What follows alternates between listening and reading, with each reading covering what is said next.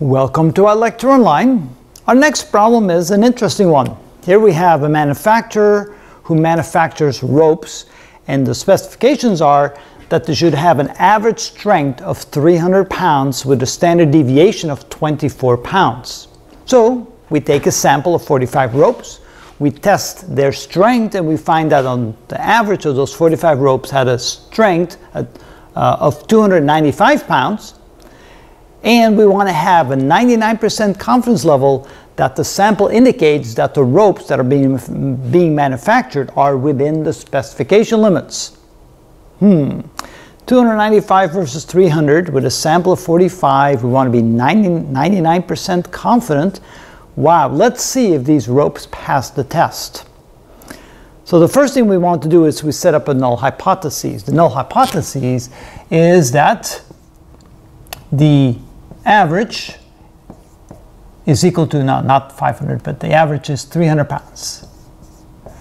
So that they are within specification, that the average strength is 300 pounds. The alternate is that the average is not equal to 300 pounds, that they'll be less than 300 pounds. So the idea, the concern is that they would be less than, right? So let's go ahead and say less than. This implies that it's also greater than. So the average can be equal to or greater than. So let's go ahead and do that properly mathematically. So this is implied. So the null hypothesis implies that the strength of the ropes is good enough, 300 pounds or more, that would be good, but less than 300 pounds would be bad. That's the alternate hypothesis. So we're going to set up a test to see if the null hypothesis is going to be rejected or is going to be not rejected, based upon the information that they have. So again, when we think about it, here's the population. So we have a population mean of 300, and we have a critical region on the upper side. We have a critical region on the lower side. So let's indicate those critical regions. So here we have the critical regions on the upper side. We have a critical region on the lower side. Now we're not really concerned about the upper side, but we are concerned about the lower side. Now, are we dealing with a one-tiered or one-tailed test or a two-tailed test? Well, in this case, it depends how the question is asked. If they want to see, if they don't want to have it be bigger than, if they want it to be equal then, so let's do it this way. Let's go ahead and we assume that we just want to see if it's 300 pounds or not. In that case, it's a two-tailed test. If we assume that it's equal to or greater than 300 pounds test, so that we don't have to worry about the upper limit, then it's a one-tailed test. It would be slightly different. So let's do a two-tailed test. Either it meets the specification, 300 pounds is the average with a standard deviation of 24, or it's not 300 pounds, either more or less. So we'll see in just a moment what the deal is.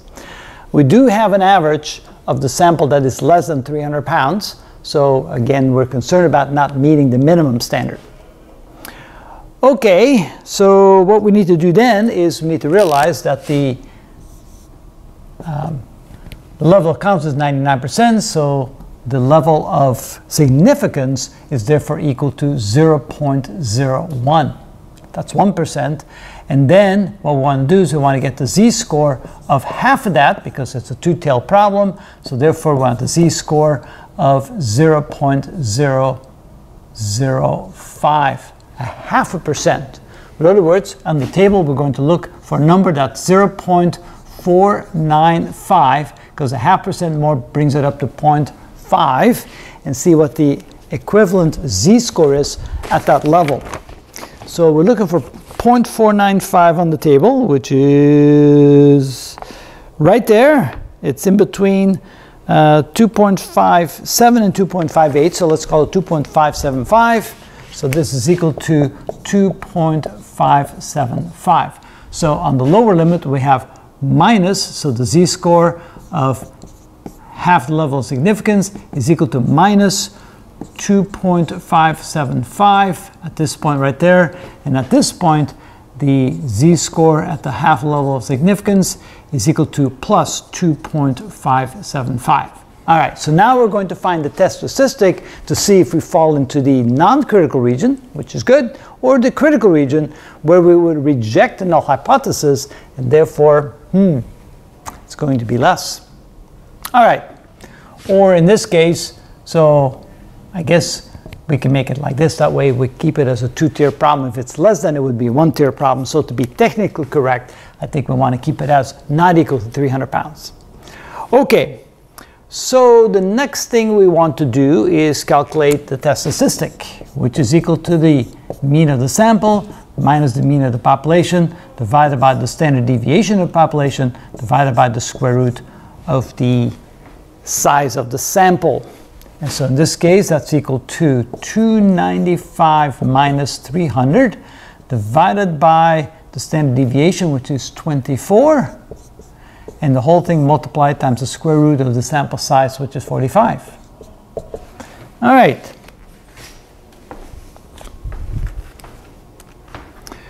So the difference between those two is 5, of course, negative 5, divided by 24, and multiplied times the square root of 45, and we get 1.40. Negative, of course, minus 1.40. Now notice that the test statistic is far less in value. I'll do the absolute value of the test statistic is far less than the absolute value of the z value on the left side, because we're looking at the negative side. And so we can see that the test statistic right here, t, is equal to minus 1.40. Far smaller in value, in absolute value, than the z-score. So that means that the test statistic, even though the average is 295, which is quite a bit less than 300, but with a sample size of 45, we're still within the acceptable range. So therefore, we failed to reject the null hypothesis. And the null hypothesis says that the average of the population is 300 pounds. We're not rejecting that claim. So that is good enough. We can say that even though the average of the sample was 295, it is still close enough to 300 to say that we're not going to reject the null hypothesis. We're accepting the specifications. Those are good ropes, no problem. Continue manufacturing them. We just happened to pick a sample that on average was a little bit less than the average of the assumed average of the population. Now, what is our confidence level that we made the right decision? Well, the confidence level is 99%. That's pretty good confidence level. So I would say good enough. And notice that there was still quite a bit of margin, even at 99% confidence level, pretty good margin that we didn't get too close to that edge into that critical region. And so therefore, I'm fairly satisfied that we have good ropes. Now, what would happen if we went with a one-tailed problem? What would that look like? A one-tailed problem, well, we have a z of 0.01. That would be a smaller number. Let's check that for a moment. Let's say that we had a one-tailed problem. That we didn't care about the upper limit, that we only cared about the lower limit. We only cared about this region right here. And now we're going to get z of the confidence level, or z of the level of significance that's equal to 1, not half of 1%. Without about percent. So what would that look like? So z of this is equal to z of 0.01, and that means we're looking for 0.49, not 0.495. That gives us a smaller z. So 0.49 right there, that gives us 2.33. So that gives us a z of 2.33, and of course on the negative side that would be minus 2.33. So you can see that even if we made it a one-tailed problem, and we only cared about the one side, we want to be 99% sure that we're in that limit. Now notice the limit will move to the right a little bit because we're only dealing with one side instead of both sides, but still we're 99% confidence that we don't need to reject the null hypothesis, so we're good even if we make it into a one-tailed problem. And that is the way it's done.